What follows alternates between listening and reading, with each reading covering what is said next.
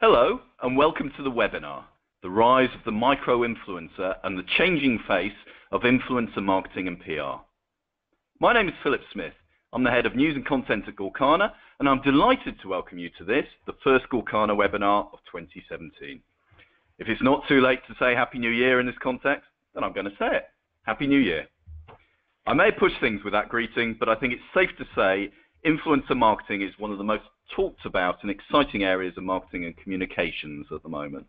It's a growth area, judging by the number of agencies and companies offering influencer guidance and solutions. But it's also an area of PR and marketing that is growing up. And according to our two experts who are in the webinar today, as influencer marketing has matured, it has also seen the rise of the micro-influencer. To tell us what a micro-influencer is and what all this means, I'm delighted to say we are joined in the webinar today by Francisco Assunção, CEO of the influencer platform Use, which has a reach of more than 450 million people globally, and Dora Marotta, an Italian who is based in London. She is a personal shopper, a stylist, a fashion editor, and a fashion blogger at dorafashionspace.com. Francisco, Dora, welcome to the webinar. Thank you. Thank you. In the webinar, Francisco and Dora are going to have a look at how some of the brands and PRs have found that working with more smaller influencers can increase consumer engagement with a brand or a product in a more diverse, genuine, and authentic way. As the larger influencers grow in popularity, working with key micro-influencers ironically offers brands the opportunity to engage their audiences at scale and create a thriving consumer community. In this webinar, we'll find out how they do this and how micro-influencers themselves want to be approached. Before we start, though, let me tell you a little bit more about our guests. Dora, who's a blogger and influencer, has worked in fashion in Italy and Spain. She lives in London after living in Madrid for 5 years. She worked at Vogue Spain as a fashion assistant and has a master's degree in fashion communication and another one in personal shopper at the European Institute of Design in Madrid. She says she also attended the course of fashion media styling at the London College of Fashion in London, and says she loves fashion because fashion is all and is in everything. It is art, lightheartedness, and depth. It accompanies us in our daily life, as in the movies or music, but it is also the right way to communicate who we are. Our other guest, Francisco, is based in Lisbon, Portugal, and describes Use as a global network of real people with the power to influence friends, peers, and followers. With Use, through a selection process based on demographic, psychographic, and community-specific data, brands can choose which social influencers best represent them and are the best fit for their campaign or activity. Francisco created Use in 2009, and he's worked as partner, client service director, marketing director, and strategic planning director at Way Marketing Agency. He's also spent time in brand management and trade marketing in FMCG companies such as Gillette Group and Schweppes. In a few seconds, Francisco and Dora are going to kick things off with a short presentation, which they'll run together, and we'll ensure then we've got time for your questions, and we'll make sure there's a question and answer section at the end. So with that in mind, please use the panel on the right-hand side of your screens to send in your questions, and we'll try and get the answers to your influencer questions. So please send your questions in at any stage as we go through the presentation, and we'll make sure that we get them answered at the end of the presentation. I look forward to hearing more about what you all want to know about influencers and micro-influencers. But before then, Francisco, can I ask you to kick off the presentation? Great, Philip. Thank you very much for the introduction. So I'm here to talk about influencer marketing and the rise of new types of influencers. So influencers are very much a part of almost any company's marketing strategy these days. So far, the current practice has been personal contacts with only a dozen or even 2 dozen of influencers. And of course, the most obvious ones. So bloggers or YouTubers with more followers or celebrities have been the most sought by brands. But as celebrities, they do not like their message to be controlled, they make demands, and above all, they want to be paid. So up until now, utilizing influencers within a marketing strategy has been a numbers game. So aligning yourself with the person with the largest following to reap results and reach. But really, reach doesn't mean everything today. There has been a shift in the way that are being used towards strategies that focus more on the qualitative rather than the quantitative aspects of social media influences. So authenticity, deeper storytelling, higher engagement, and the potential of reaching a more tailored audience are shifting brands to a new type of influencers. More and more brands are turning to people with a lower number of followers to help them share their messages. And so these are the ones that are called micro-influencers. So it's everyday social media users with fewer than 10,000 followers, to give you a perspective on numbers. So what can we see today? There are tens of millions of normal, non-professional influencers that, when stacked together, they have audiences large enough to collective reach to make a difference in conversations and trends that are hugely powerful across social media. So identifying influencers outside the A-list ecosystem has been the main challenge for marketers. This part due to the challenge of working simultaneously with a large number of influencers, such as the long tail or magic middle. As it can be hard enough to manage 2 or 3 difficult A-listers, imagine doing that with 100 or even 1,000. However, through platforms such as Use, it is possible to manage hundreds or even thousands of influencers at the same time. This is powerful because influencers with a smaller audience have high engagement rates. When you group this together and manage at larger scale, this can be incredibly effective, more effective than working with a few A-listers. We also need to consider changes in the social media algorithms, which are reducing engagement levels. It turns out that once a social media influencer reaches a critical mass of followers, audience engagement actually begins to decrease. And this isn't good for brand campaigns when serious money is being spent.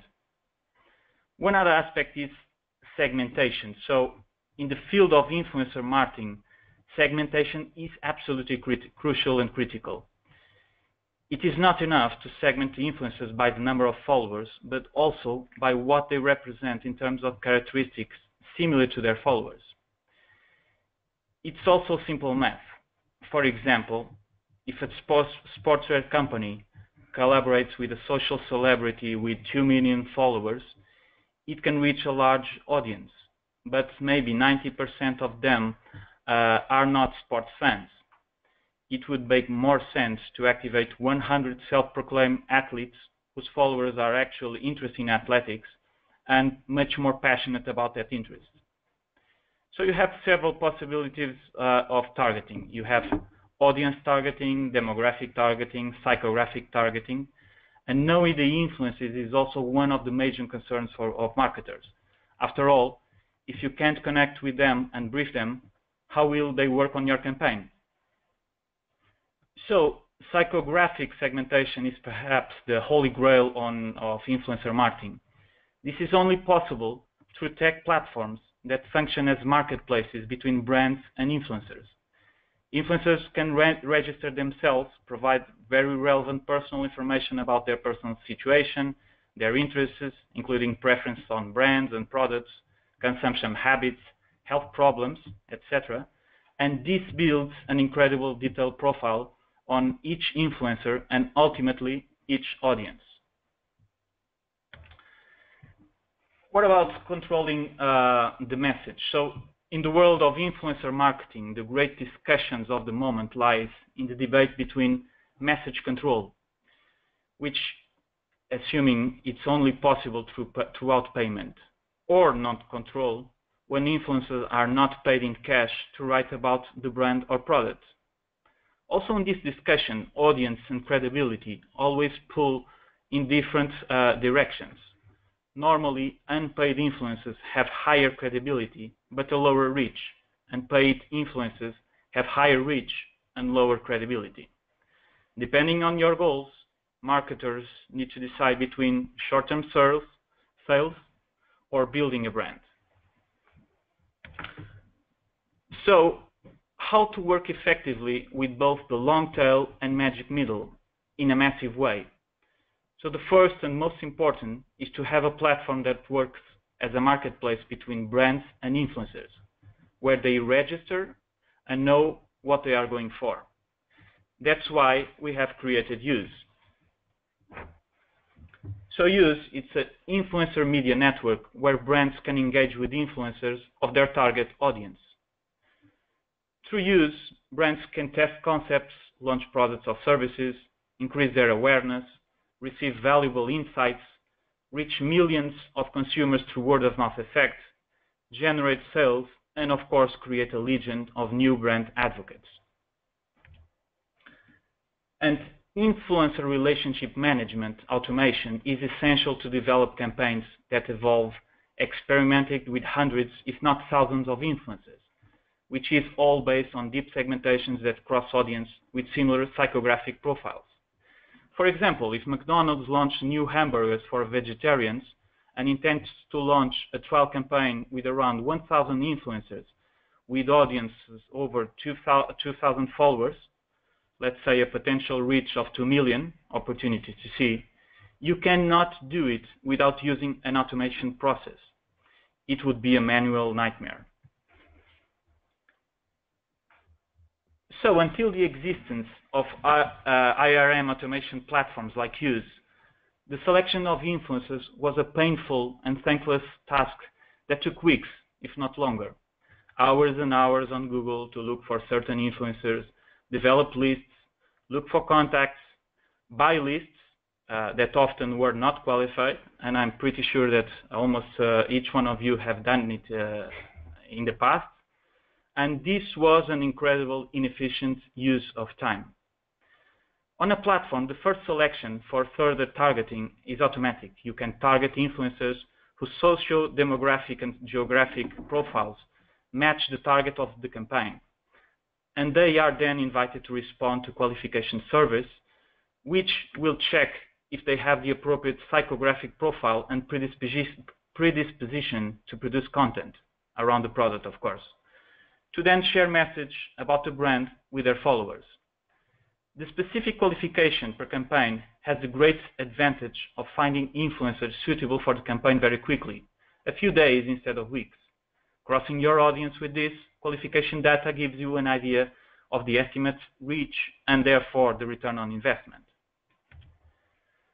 Once the influencers are selected and invited, the campaign really starts. It could be a product trial campaign. It could just be a campaign to share content. It could be an invitation to a launch event. Or it could be a research project where the brands want to obtain opinions, insights, suggestions from the influencers on the best way to improve the product, the image, the communication, or other goals. Either of these possibilities would normally require a Herculean effort of simultaneous communication with the influencers. With an influencer platform, all changes. Briefings or missions are automatically communicated to all of them. There is, of course, a digital call center system operated by qualified technicians that allows individual questions to be asked by each influencer, but campaigns tend to be self-explanatory. One of the great advantages of automatic marketing campaigns influencer is how the content produced is tracked, replicated, and organized in real time on the client's dashboard. The client can follow daily the content produced in blogs, social networks, or even monitor the personal conversation that the influencers are transmitting through periodic inquiries about the product, level of satisfaction, and likelihood of recommending the product. That's what we call the Net Promoter Score. But it also can measure campaign reach, engagement, for example, likes or retweets, indications of likelihood of acquisition, and return on investment. So now, to give you a perspective on the other part of this equation, let me introduce to you Dora, one of our influencers and an active user. Hello, thank you for the introduction.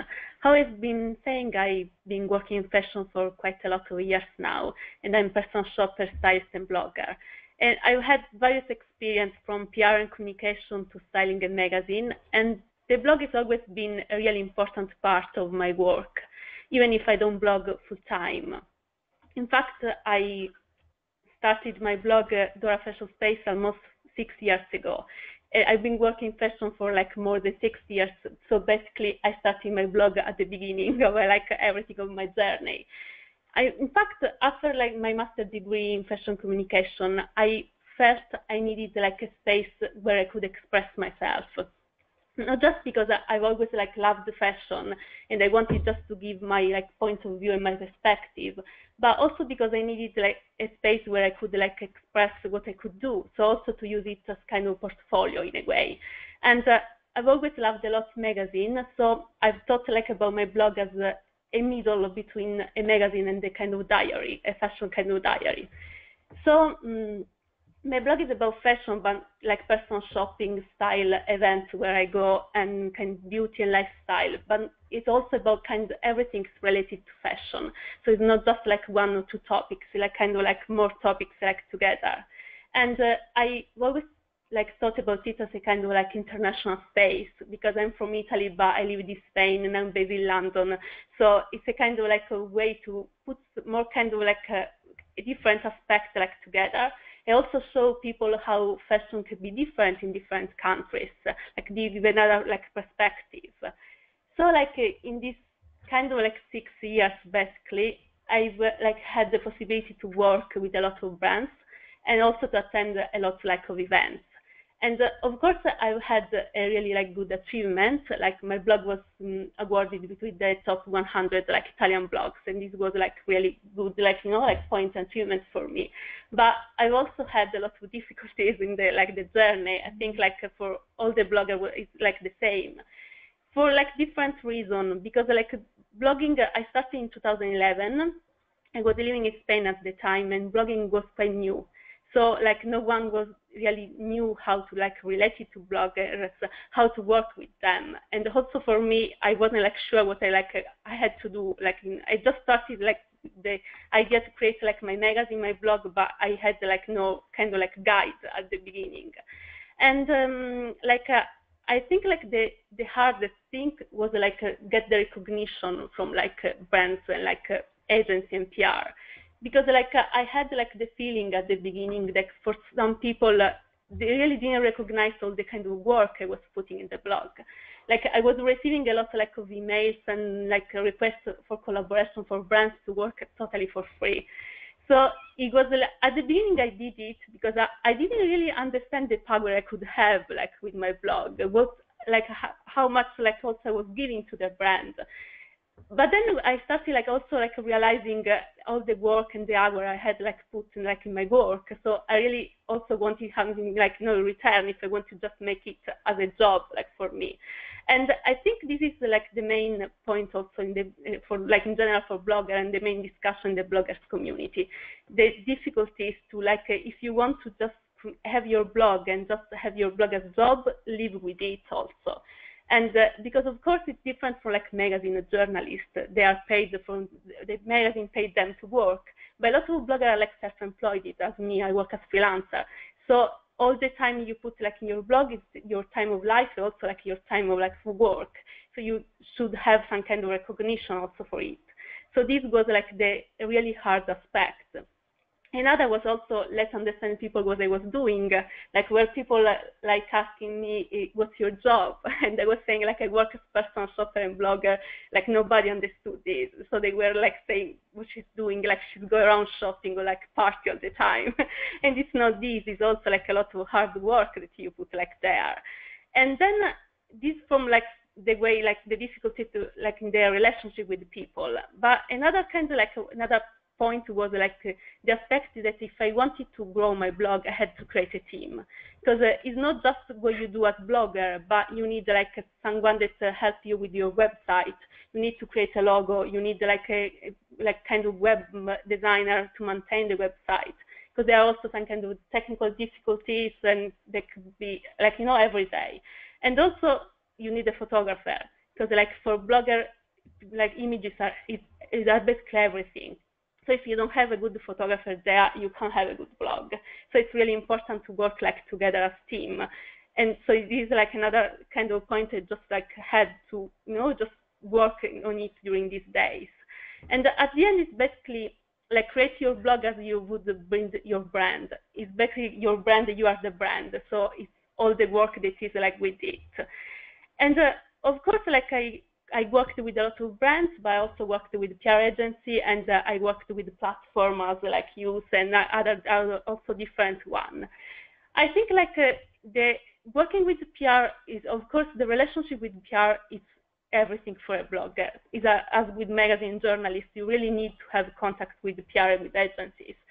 And some of them are like, I have like really good relationship with PR and agency. Some other, of course, it's more difficult to work with, but I think that like in all the sectors, it's basically the same. So like I think how like PR, they always approach me. I receive like emails every day from like PR agency to work with, and something that really can make for me the difference if when I see that a PR has read my blog. Because if I receive an email that just say like dear blogger, we love your blog and we want to work with you, it's just like you haven't even like opened my blog to see who I am. Because like in all the blogs, you have in the blog about me and the name. It's not like a big company. You can just look at it and see what my name is. So really what makes the difference for me is like the personalization, that like someone really has seen my blog, like it, and write to me to work together. So this is the main point, because if I see an email like this, I just delete it, because it's something I really don't like, to work with a person who doesn't even have the time to just look at my blog and see who I am. And another thing, I think it's also the kind of like the kind of a paid or no paid work is a big like argument with like the kind of relation with PR. I mean, I've done kind of sponsored post review and also kind of free work. It really depends on the project. Because if a PR proposes a project is really interesting, it's something I can do it maybe like for free. Of course, not all the time, because I also need to live basically. This is like the point. So it's really important to like relationship to build like with.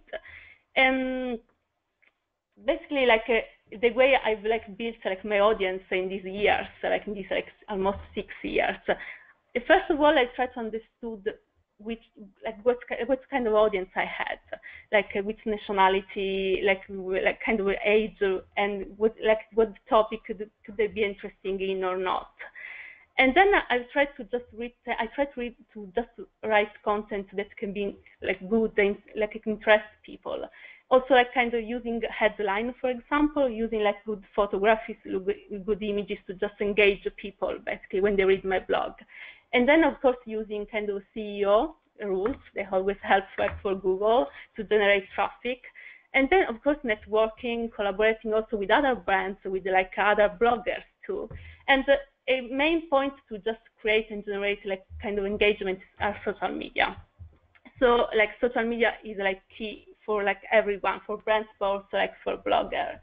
And of course, like you think like the game changer was Instagram, because like when Instagram came, it really changed the way bloggers were working. And I think like it's the best platform to create engagement with people that follow you on a daily basis, engage with them, answer to their comments, also like kind of like put content and images they can just like and comment. And you, of course, using the right like hashtag, and it's all like all the work like basically together. And yeah, that's it. Great. Thank you, Dora, and thank you, Francisco. Now, we've got plenty of time for questions, and I can see that several have been sent in, but please do take this chance to send in your questions to us and help me put Dora and Francisco on the spot, really, about influencer marketing. Before we come to your questions, though, I'm going to start, and Francisco, if I can ask you, we've talked about the rise of the micro-influencer, and you've talked about how that can give an opportunity for deeper engagement for certain brands. What do you see as a micro-influencer? How do you define them? When is an influencer too big to be a micro-influencer, or do you have a sort of threshold in mind? Well, yeah. Basically, the market is it's setting the standards for the today's types of influencers. So it's very new. As I mentioned before, there's like a target, 10,000 followers identified for a micro influencer. Of course, this is a number, but it's like a more established rule in the market because we need to know how to address and how to evaluate. The more relevant question here is what the algorithms are doing to influencers and based on the number of followers. So there's lots of studies that are published that really tend to show that the more reach that you have, the less engagement you can generate. Of course, this relates to quality content, like Dora was saying. You have to have the right audience interested in your content. But what we are seeing today is that lower size influencers on reach, of course, that's what I'm saying, are able to generate better engagement today. And it's on Instagram, even on Facebook, it's on YouTube, it's on wherever social media you want to call it. So our purpose using this kind of information is how to address to a big number of these so-called micro-influencers so they all together can be more effective than just working with the top of the pyramid. On that point, you talked about scale a lot. Do you think there is a threshold also where you can be trying to use too many influencers in a campaign? I'm sure from a technological point of view, you might say it's limitless. That's what technology does. But do you have a view on the successful campaigns that are run through your platform where you might say, well, actually, if you're trying to contact this number of influencers at once or get them involved in a single campaign, it might be self-defeating, it might be too many? Well, you said it right. It's all about technology. So the difference today is technology enables us to work with a higher number. We have done work for brands working together with 10,000 influencers, for example, and we can produce the same effect than working with just 10. So it's not a matter of scale because technology helps us tremendously on keeping the good principles and reaching out in a one-to-one way. Dora was pointing out that's very important. And of course, we have to engage conversations most of times by email, of course, but in some cases, even using telephone, for example, if you want to pass a particular message. But really, technology enables you to reach a higher number, to work with a higher number of influencers at the same time. So I'm not worried about huge numbers like 50,000 or more, because that's what technology is here for, to help us to do that. Of course. Now, I could see an awful lot of questions that have been sent in to us, so thank you so much for those, and we will try and get through as many of those as quickly as possible in the next sort of 10, 15, 20 minutes. But thank you so much for sending your questions in, and thank you also to those people who said Happy New Year to us as well. Happy New Year to you all. Now, I think the first thing is actually talking about, and there's a lot of questions asking us about, will we make the slides available? Yes, we will make the slides available after the webinar, and we will also have the audio available for the webinar, so you will all get copies of those. So let me make sure that those happen. Also, there's a question, and this is for Francisco, actually about case studies. Can you share any successful case studies used through the Use platform? Well, yes, we can. Unfortunately, not today, because due to time constraints. But we will be most welcome if you get in touch with us. We have our contacts in the presentation, and we are most welcome to share you all our available case studies in every sectors with different goals and different way to approach. So that's what we do. So we'll be most welcome to receive your askings. Great. And yes, if you've asked us a question and you want to get hold of case studies, either ask a question or have sent that in already, we will have your email details and we'll come back to you and make sure that the Use team gets in contact. Great. Excellent. Now, there is a, what's this, a technical question. So this first one, we'll start again. Francisco, will come to you. Does Use have influencers above 10,000 reach on its platform? Well, yeah, well, we are discussing here, we're talking about micro-influencers, and you see micro-influencers in that pyramid are in the long tail area.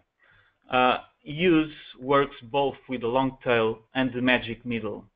When you're talking about magic middle, you're talking about influencers that have higher reach, above 10,000, many times 100, 200, 300,000. So yes, we work with influencers with more than 10,000 reach.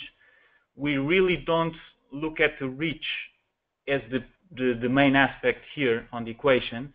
We look at the influencer by its characteristics, their purpose, what he can produce, and really we are the link, we believe the perfect link between the brand goals and the influencer goals. So if you want to aim just for reach, of course we can work with influencers with higher reach, but then you are just only producing short-term results. If you want to build a brand more sustainably, then we would advise on looking really on the long tail, on the micro-influence, and of course many of the magic middle. So the goals will define what type of influence we will select for you. Okay, great. Now, Dora, can I ask you a question about timing? And this is a question that's been sent in about the relationships with influencers and how they should be built up. So this question says, how far in advance of starting a campaign would you recommend reaching out to build a relationship with an influencer? So in your position, do you get contacted with enough notice? Do people give you enough time to work on a campaign, or is it very much, we want to do this, can we do this today or tomorrow? I think they are both. Like, there are people that just contact you with like advance and time, and then there are people that are really like last moment. I think if you could contact in advance, it's always better, because of course me as all the blogger, I plan all the blog posts, the social posts. So the fact, like, you know, it's better if I know like before. If like sometimes even if it's really last moment, but if it's something I really like, I will do it the same. But of course, like, you know, like it's better if they contact like before. And if it's someone who hasn't built a relationship with you before, do you find that strange? Does that put you off as well if someone just comes out of the blue, you know, and just says, oh, can you work with me today, sort of thing? Or do you like people to have got involved with you on social media already? No, I mean, it depends, as I was saying, it depends on the project. Like for me, as I work as freelancer, I'm used to work at last moment. And a lot like I would just work, also generally in fashion, everything's really like last moment, because, you know, like the calendar is always so really busy. So as I was saying, for me, it really depends on the project. And of course, as I was saying before, also the kind of approach people have really changed for me, my decision. Okay, great. Now, Francisco, we've got lots of questions about the objectives you've talked about in terms of brand building and direct sales. This question is, what do you think works best in terms of influencing direct sales? So the question is, what do you think gains the best results in terms of influencing direct sales? An influencer with higher reach, or a micro-influencer with greater engagement? Well, there's not one answer for that question. Of course, it's not the same for every brand, for every sector it's in, and not one solution fits all. So what we would advise everyone is, like we do with every kind of project, is we need to get the right information so we can think and advise you on the best possible strategy. But it will include one or both of the areas that you are mentioning. And both of you have obviously consumer backgrounds, but this question is about B2B. So Francisco, if I ask you in terms of people using the platform and your experience, how is this relevant for B2B products, and how can you identify the influencers in the corporate or finance sectors? Is that something that's been done with you? Well, yeah. It's of course easier to understand all of this perspective on B2C, if you're talking about cosmetics, shampoos, or drinks, or what kind of area. But when you're talking about B2B, it's really as relevant as B2C. Of course, you can find it harder to get the right influencers, or really looking at their audience. That's one of the things that we are really concerned. Like Dora was saying, she's really concerned on looking at on she's audience to see what kind of content it's most related to. So that's what the things that we look into it. We have experiences with B2B projects, with B2B companies, on banking, on real estate, on insurance, on health, if we call it B2B as well, and is effective, as much as effective as B2C companies, because we always trust recommendation from a friend, from a family member, from an acquaintance, or from someone that we follow online on the subjects that we are interested in.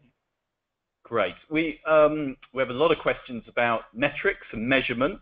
And Dora, I'll start with you actually in terms of how do you sort of measure your own success? You talked also about you look at your audience and what excites them and what interests them. What are the sort of metrics you look for in terms of either measuring engagement with your audience or making sure that you know what they're interested in? Yeah, engagement is really important because, you know, if you write something and you see nobody like is interested in it, it's just something that puts you a little bit off.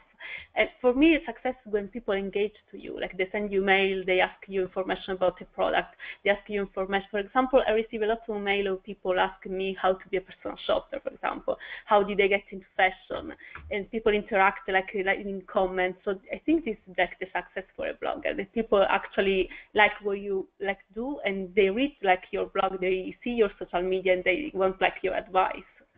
And for Francisco, what do you do and what do your clients do? The question is, what are the metrics used to measure success with influencers? Well, really, technology enables to measure several metrics. And one of the first things that we do with each brand is set up 2 up to 3 goals and metrics that can analyze that and define that strategy. So it's because you cannot reach them all. You cannot. It's very difficult to drive sales and at the same time build awareness and at the same time, I don't know, get insights and then get engagement and top reach. So it's very hard to work with all of them. One thing is technology enables us to measure it all. So it's just a question of setting the right goals, and then we can prepare the right strategy for that. We have a question about demographics and the age of audience and the challenge of reaching out to younger audiences. Dora, can I ask you first of all, what is the sort of typical age of your audience? What is the audience that you're writing for in terms of a demographic? It's like from 25 to 40, like the main audience, and it's like 80% women and then 20 men. Okay. Well, you may be a little that audience may be a little old for this question, but so I'll come to Francisco first with this one. The question is, when reaching out to younger audiences, say 12 to 16-year-olds, who is a bigger influence? Micro-influencers on YouTube, etc., directed at them, or more traditional influencing work directed at their parents? Well, it really depends on the area. I'll give you 2 examples. If you're talking about sports, athletics, shoes, and those areas, of course, working directly with a YouTuber that reach those demographics is more effective.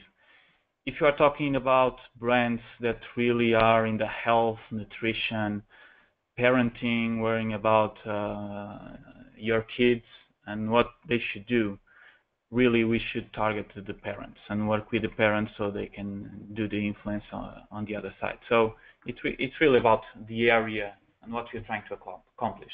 Okay. Now, Dora, we've got loads of questions about fees for influencers, and you touched on the payment challenge. I think the first thing is what's happening with fees, and I'll read out this whole question. I don't think you'll be able to answer all of it because there's quite a lot of detail here, but let's start. We're seeing fees for influencers rise constantly to the point where some are charging more than established celebrities. Do you think that influencers may price themselves out of the market if they continue increasing costs? Or do you think that whilst brands continue to pay the fees, they will continue to rise? So I think the question is, Dora, how do you price things in terms of, for instance, if you think it's a really exciting project, does the price fall? And is it something that actually you've seen that there's a more willingness to pay as you've developed your career? Yeah, it's actually, this is another big discussion in the blogger community. The problem, I think, is that everything is really new. So there aren't rules. So everybody's just doing what they basically just wants.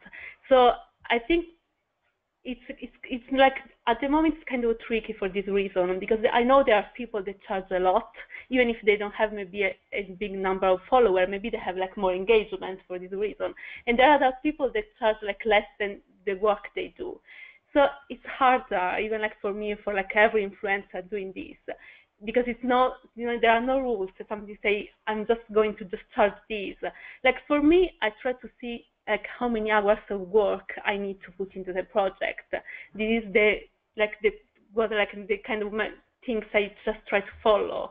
And for example, it's a project that just needs a few hours, so it's a project that needs a whole day of work. So for me, I try to just measure the time I put in it more than everything. Yeah. I see. And actually, before I come to Francisco on that, because I'm really interested in your view on this, Francisco, is there's a question directed at you, Dora, which just says, about this payment, what's your attitude towards getting samples or free products rather than a rate? So do you sometimes do what I guess in old media terms we'd call the contra, send me the samples and maybe I won't need payment? Yeah, I do. Yeah, I do kind of sponsored posts. I do product reviews, so they send me the product and they do the article, and they also do collaboration projects that I like. So it doesn't, not all the collaboration is to be paid, of course, it depends. So yeah, for me, I accept this, but I know there are some bloggers that even if they receive the product, they want the payment. I think this depends on every blogger, Okay. Francisco, you have this sort of helicopter view of all these influencers and all these brands and people. What's your view on all of that in terms of the rising rates? And also, do you think the market will find its own level in terms of rates for influencers? You're one of the few people who's actually, with your slideshow, shown this pyramid of where you think people start getting paid in terms of their influence and so on. What's your view on this whole debate and where payment is going? Yeah, well, we are making a global study on this, so the findings will be published soon. But what I can say about our experience over the last years, well, this is all about supply and demand, as everything in the world. So we know, for example, that 80% of all influencers, when they start to becoming or be acknowledged as influencers, aim to be paid and to have a fee in the future. And of course, they look at the examples of those social media stars that get millions for making stupid videos, for example, on YouTube, just to point a few. And of course, you have the other side on the brands that are still experimenting this area. Like what Dara was saying, it's quite new. But there are lots of terrible examples every day. And we are seeing brands that are at this stage moving from a paid model to a non-paid model because they have had a terrible experience in the past on paying a tremendous amount of money to influencers, and the results were zero or almost zero, because reach isn't everything. Engagement, like Dora was saying, also it's key today. And maybe it's better to work with someone that has only 1,000 followers, but has like 70% engagement, just to give you a number, and you have a high conversion, then work with someone that has 1 million followers, and by the end of the day, it produces zero results for brands. So it's a matter, I believe the market will self-regulate in a couple of years, our approach to that is anticipating a few questions that might appear, because I see tons of it, and it's on the aspect of paid. If we work just non-paid or paid models, so we are not. We work with the influencers. That's the main thing. We have to look at each case, each scenario, what the proposition is, and we are the ones that set the value. And the value could be a really terrific experience on this, and we can create just an event and invite just a few people to have a phenomenal experience, or maybe money could be involved. But we will set the rules, and of course, along with the brands and the influencers. Yeah. And so I would say it's still testing, but in a couple of years it will be a more regulated market. Of course, we have rules coming out every day on disclosure, what you can do, what you cannot do. Hashtags are being created every day to regulate this kind of activity.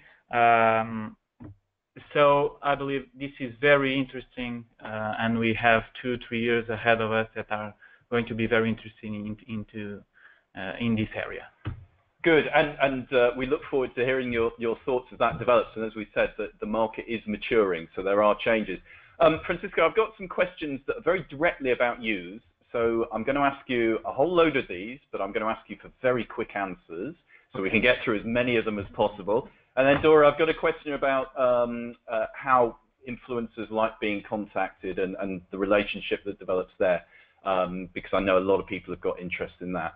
So first of all, Francisco, how many influencers have signed up to the platform to date? And are they from a variety of sectors or just general lifestyle? So this is a global platform. We have more than 400,000 active users registered, and I say active because we have profiles on that. It's not just signing in and getting an account. We don't consider that, because we really need to understand each person. In UK, because we are here in UK, we have more than 19,000. It's one of our markets to really build, and one of the most interesting areas. But of course, influence is a global scenario, because it's more not just a territorial thing, it's more a language thing. You know, for example, if you speak English, you are not just going to influence people who live in the UK, but you will influence the whole world. And we look at the Spanish language, the Portuguese language, the French language, and we are seeing great phenomena that people who are living in US that are influencing Europe and Asia, for example, or some girl that is a fashion addict and she lives in Madrid and she is Spanish, and she can influence all Latin America, for example. So it's quite interesting to look at this. So it seems that they aren't the limits that we would traditionally think of in media, that things have changed. I hate to think how influential Dora must be with her Italian, Spanish and English background. So now the question, you've answered a question actually there about the number of UK influencers, because someone's got a question from a very UK perspective, so I won't need to ask that now. Someone else has asked, does Views have a website in English? I'm sure it does, because I've read your website in English. We will make sure you get the right link.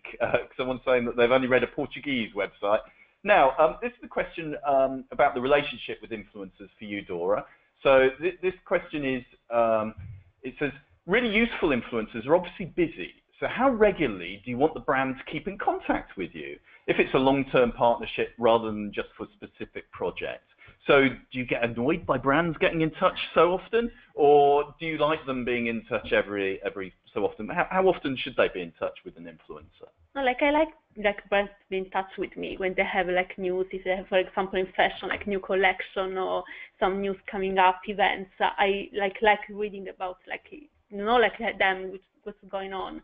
I think it's good to be in contact when you have something relevant for the blogger influencer.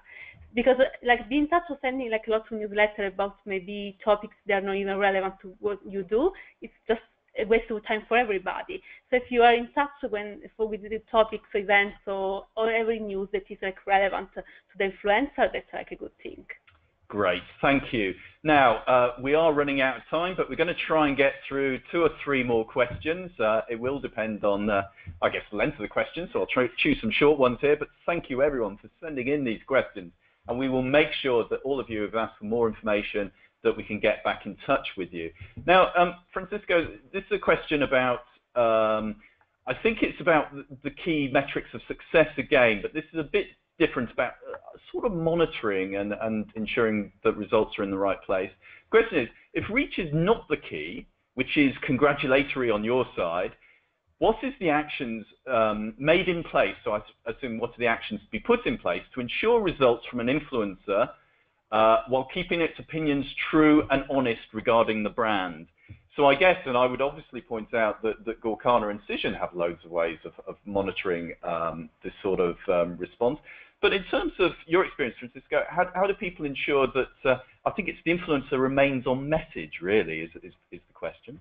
I don't seem to understand right the question, sorry. Do you sort of, apart from, if reach isn't the only metric, one of the things is that you need to ensure that the influencer is sort of saying the same message that you want them to say. How is that monitored in your experience? Is that something that brands can monitor through use, or is that something that you recommend a different approach? Well, brands can monitor everything through use. Okay, so our platform enables brands to follow everything that is being produced. So of course, content is really the aspect here, and we're discussing about paid, non-paid. Brands who pay influencers normally wants to get control of the message, and I'm sorry, but that's not possible to happen. So our role here as an intermediary in this equation is really to manage expectations from both sides and making things relevant for both sides and really getting the success on, if not reach, the other goals. If it's content produced, if it's sales, wherever the concern is. We've got another question about micro-influencers and the scale of micro-influencers. And this is quite an interesting one, particularly in mind of what you've just said about language. So this question is about, is population a factor? In Ireland, a local micro-influencer might have 1,500 followers. Population is relative, is in Ireland, the population is 4.6 million people. So is that another factor that you bear in mind? Well, yes. If you look at the territorial aspect, really it's traditionally harder to have higher influences in Ireland than in UK, and comparing that with the US, it's even harder. So, but we are now looking at more global aspects. We have influences that were born in, I don't know, in the most far country in the world that have millions and millions of followers. So the barriers are not there anymore. We are in a global world with social media, and I would say an influencer in Ireland has the same ability than an influencer in US, for example. Of course. Excellent, thank you.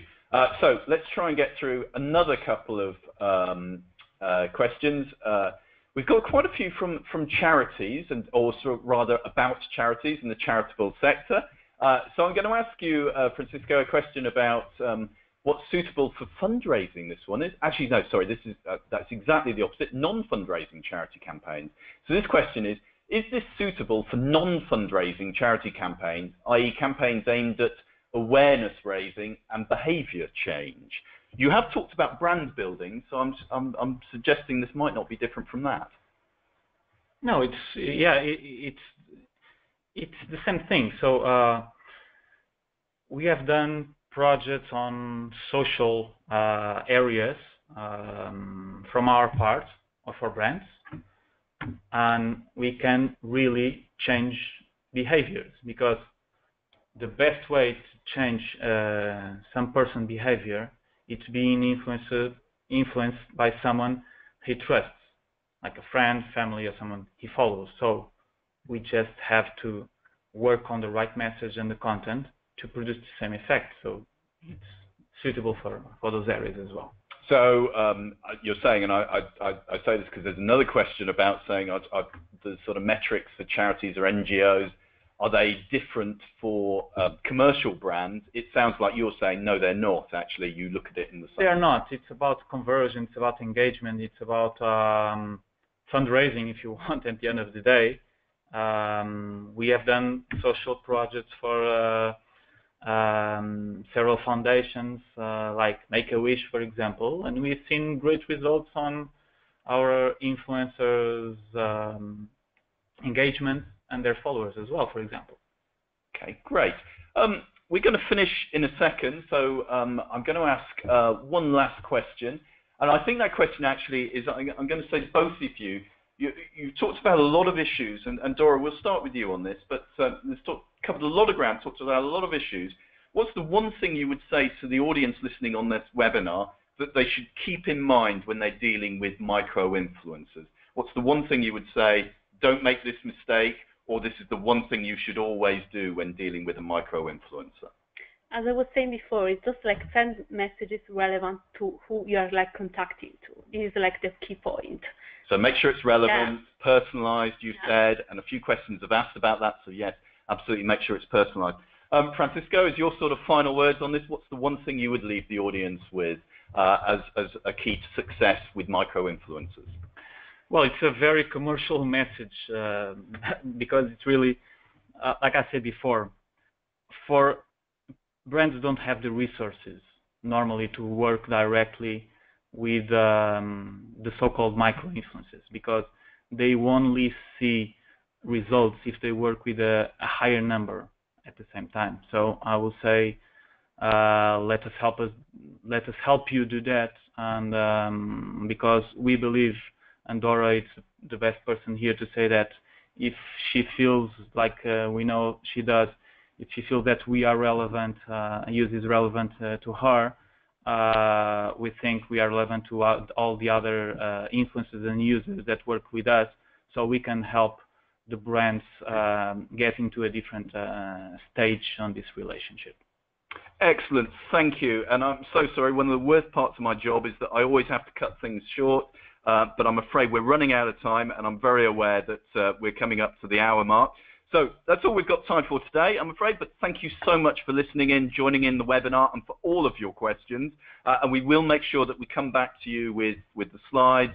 And for those of you who've requested further information, we've got your emails, and we will come back in contact with you, and someone from the Use team or someone from Gulkana will be in touch with the relevant information.